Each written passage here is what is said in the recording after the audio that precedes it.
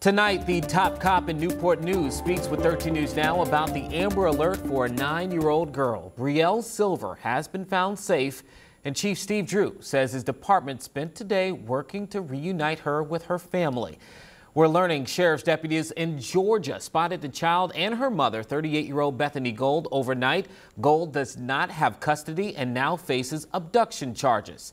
Angelique Arentock is live in studio with the message from the chief. What did he have to say, Angelique?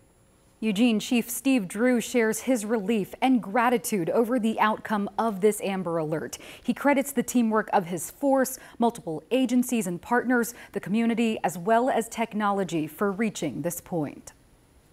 With 9-year-old Brielle Silver found safe and unharmed, her mother, 38-year-old Bethany Gold, sits behind bars in Georgia.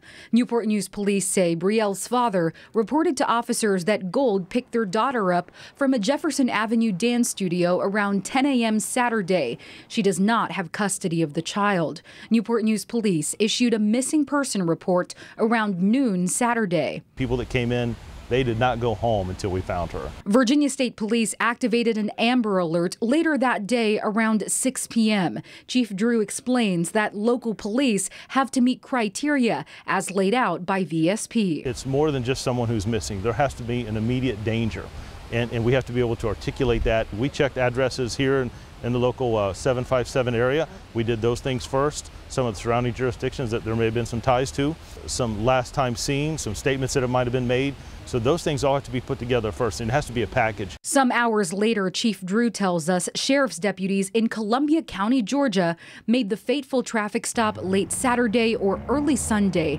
leading them to Gold and Brielle. A lot of us are tired today, a lot of phone calls in the middle of the night, but the best one was, hey, Chief, we have them and she's safe, and I'm just thankful to God that it all worked out. Gold is charged with felony abduction. Officers initially ordered a misdemeanor abduction charge, but later upgraded it because Gold is accused of crossing state lines while kidnapping Brielle. Back to you. All right, Angelique, thank you. And Newport News police are working with authorities in Columbia County, Georgia to bring Gold back to Virginia.